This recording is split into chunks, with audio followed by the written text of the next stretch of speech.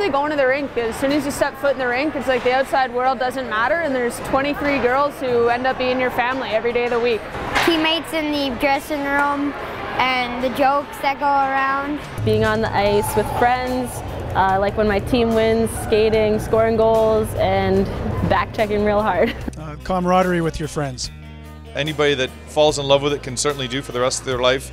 And I see that now in my son, and I hope he follows the same pathway as I do and gets to hang out with old fat guys and play hockey the rest of his life. I think just learning about leadership and the goal of the game, and not just about winning or losing, it's about making those friendships. And waking up with my children and watching him go to the rink and having nothing but a big smile when he scores his goal and wanting to get that hat trick.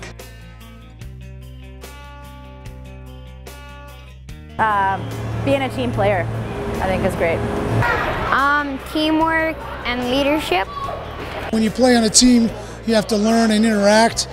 You have to go overcome challenges. Humble when you need to be, competitive when you need to be, a leader when you need to be, a team player when you need to be. It really is the embodiment of what it means to be a good person. It takes 5 players to score a goal, and being part of that 5 players. And team effort, team commitment.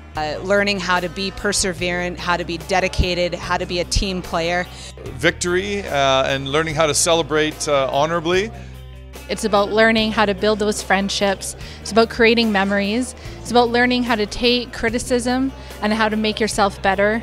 It's about learning life skills, and that's what hockey brings to the table. It's so much more than just a game. I guess in one word to sum it up, it would be hockey is life.